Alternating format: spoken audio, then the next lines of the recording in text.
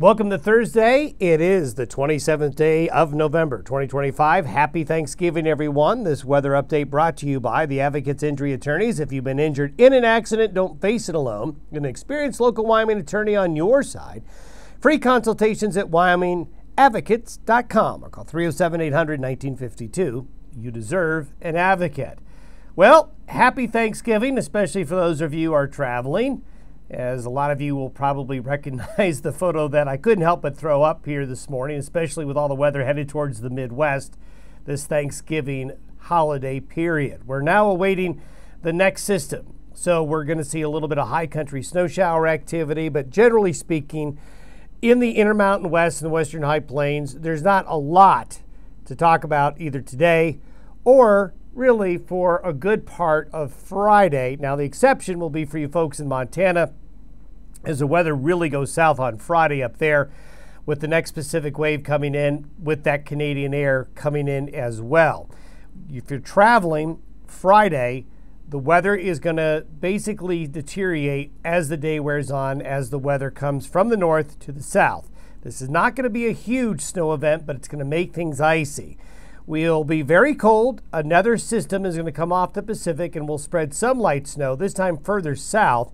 Again, it's not going to be anything rocking the boat in terms of a big snow event, but enough that roads and highways in some parts of the West, as we get into Sunday, will be a little bit slick in some areas, especially the higher mountain areas in the mountain passes of Colorado, parts of southern Wyoming, and into Utah with that system. Then we have another system coming in from the northwest as we get into Tuesday night and Wednesday, and all of these systems are quite similar.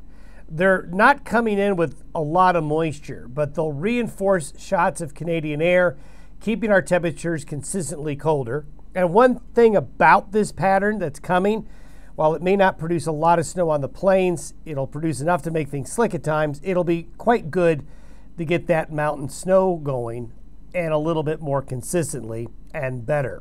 Beautiful sunrise shot yesterday in the Casper area. Nice shot of the moon as well. And another photo in the Douglas area, those Kelvin-Helmholtz wave clouds that developed here earlier this week. As we take a look at the Leadville area, again, those clouds going on, a little bit of fresh snow, as Pacific moisture did yesterday produce some high elevation snow in many areas and did close the Snowy Range Pass for the remainder of the season. So here we have on the satellite imagery, very easy to see the next low here off the coast of Oregon and Washington. Cold air behind that first system that brought blizzard conditions in North Dakota and the upper Midwest and making for some really nasty lake effect snows in the Great Lakes, as we showed you yesterday. But you can see a large part of the west here. There's really just not much happening until this system here heads south and pulls the colder Canadian air, which you can see here in the blue, that's poised to come south, which it will as we get into late tomorrow and into the upcoming weekend. So a 500 millibar chart shows the pattern very well, where the storm is in the Great Lakes, this next wave coming on in, the high pressure building up here, allowing the flow now to come more in from the northwest. But it'll be today and into early tomorrow before this system really starts to make its move. And by Saturday morning, we see the next wave come from the Pacific coast. This is going to drag in the Canadian air and make temperatures much colder. This wave comes in behind it, and this is what's going to swing through here and then go this way as we go into Sunday and Monday, producing some wintry weather. So when we take a look at what's going to transpire with this first wave, this is the total precipitation basically from tonight through around noon Saturday. So you can see Montana, Washington, Oregon, across the Dakotas, across northern Wyoming, into parts of Nebraska here, then the higher elevations of the mountains of Colorado and southern Wyoming, and a little bit of snow along the I-80 corridor and I-25 will be taking place. Again, this is nothing to write home about, but when you have Arctic air coming on in, the snow-water ratio is much higher. So what doesn't look like a lot of moisture could turn into an inch or two, 3 inches of snow across the lower elevations with heavier amounts in the mountains. So this is what we're going to basically see from Thursday night through the day Saturday. So this is round one. So where you see the blue, where you see the purple especially, you can expect icy roads and highways. This is going to be especially true along Interstate 90, parts of 80, parts of 25, and then of course the higher elevations of 70 here into Colorado.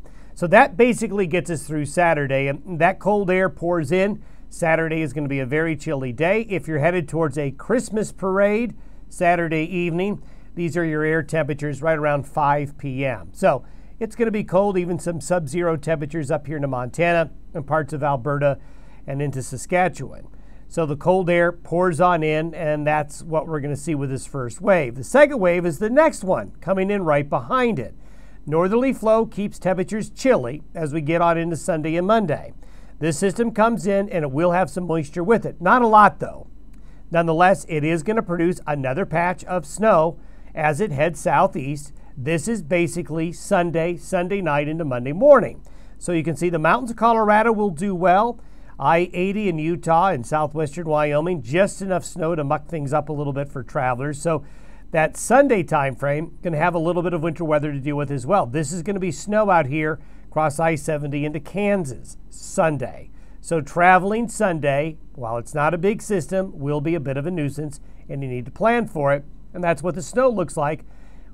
Putting together Friday system into Saturday morning, then Sunday system into Monday morning. Cumulatively, you put those two systems together, that's where the snow is likely going to fall the most.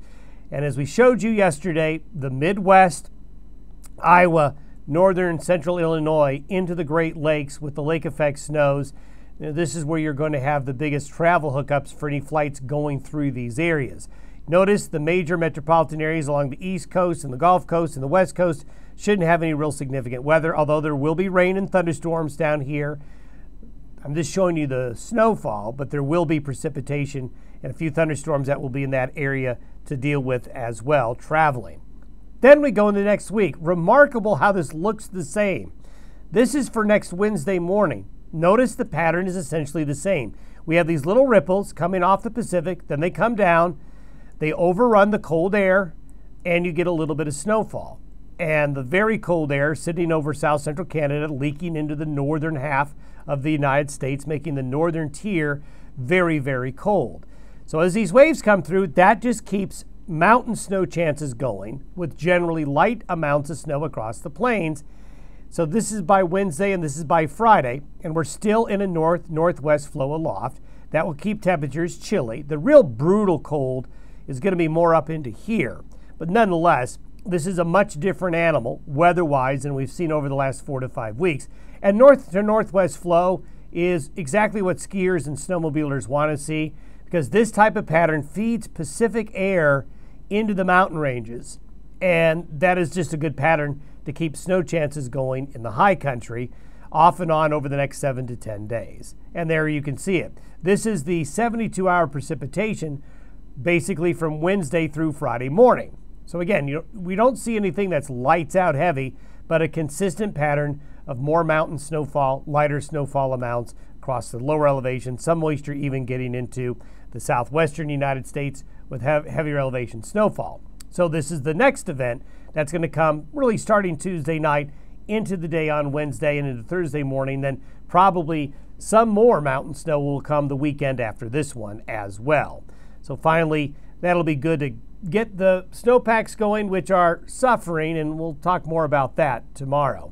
Don't forget our regional travel forecast updated 3 o'clock Mountain Time, Monday through Fridays, and if we need to update on the weekends, we will. Have a happy and safe Thanksgiving travel period. We'll see you tomorrow.